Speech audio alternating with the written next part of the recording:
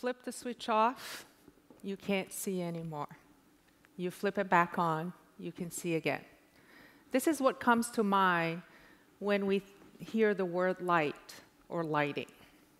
Well, I'm here to tell you that there is much more to light than just being able to see. Light isn't just for vision. It touches our lives in so many different ways, and yet we still take it for granted. Perhaps the only time we notice it is when the power goes out and we find ourselves stumbling in the dark, trying to find that flashlight that we can never remember where we put it. I have no idea where mine is. My mother once told me that there are only two certain things in life: death and taxes. Well, I would like to add two, I think, brighter things to that list: sunrises and sunsets. In response to this natural 24-hour light-dark patterns, most species on the planet have evolved to have a biological clock that ticks with a period close to 24 hours. Light-dark patterns reaching the back of our eyes sets the timing of our circadian rhythms, which are every rhythm in our body that repeats at approximately every 24 hours, such as the sleep-wake cycle. Daily patterns of light and dark are instrumental to tell all parts of our body to do the right thing at the right time. If given at the wrong time too often, a dose of light, simply light, can lead to diseases. Yet, if given at the right time, light can help you sleep better, perform better, feel less depressed, and even eat less. But not all light is the same to our eyes. Our circadian system is a blue sky detector. It's looking for blue light. We need high amounts of light to signal our bodies to be fully awakened. Timing of exposure is really important for the circadian system. Light in the biological morning will help you go to bed early. Light in your biological evening will delay the timing of your sleep. In many respects, daylight is an ideal light source for the circadian system. It's on and off at the right time, it has the right color, and it has the right intensity. However, the day we moved into the built environment and modern society added electric lighting to our lives, we tinkered with the natural patterns of our daily sleep-wake cycle. We're exposed to too little light during the day and too much light in the evening. Unfortunately, that doesn't come without consequences. While we don't know it all, I will give you a few examples as to why it is so important for you to keep track of your light exposure and to expose yourself to the right light at the right time. Many of us suffer from jet lag when we fly, say, from New York to Vienna. When landing in Vienna in the morning after a rough night in these uncomfortable airplane seats, you do know what I'm talking about if you're not flying first class.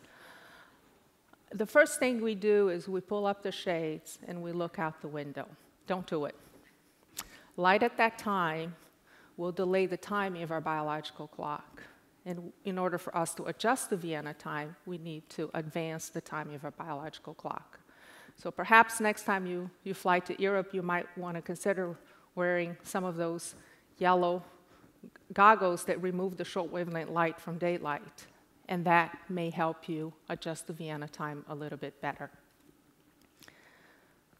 If you have trouble getting your teenage kid to go to bed early during school nights, consider turning off those self-luminous displays about a couple of hours prior to the desired bedtimes.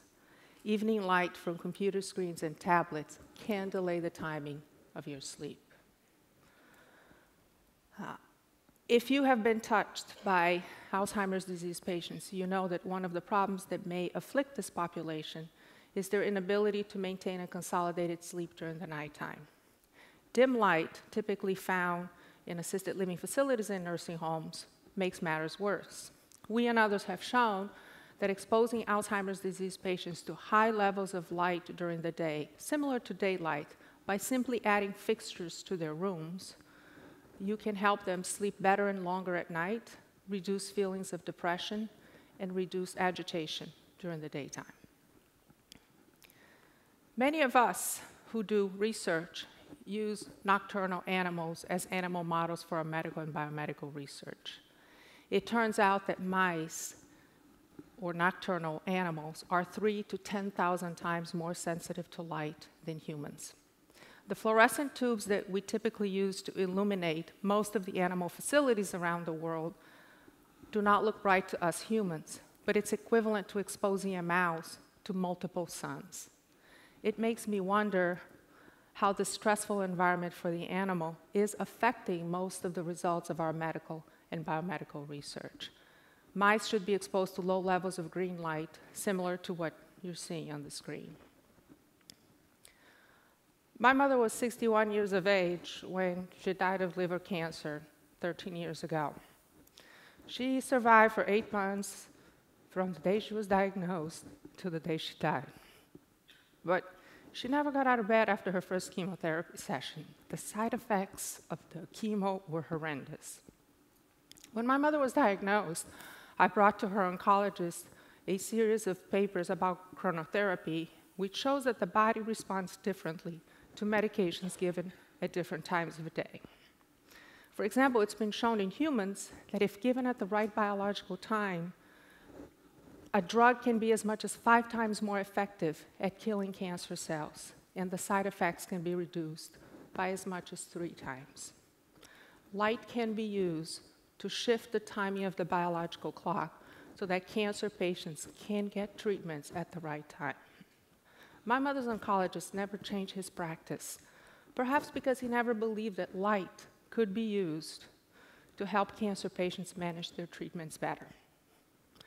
It is unknown whether the use of light would have changed the outcomes of my mother's disease, but we do note now that light is a very powerful non-pharmacological tool that can help people in many different ways.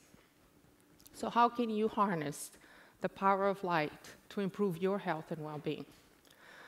Well, in my view, the first step is for you to start measuring your light exposure and at what time of day you're being exposed to that light. Unfortunately, this is not that easy.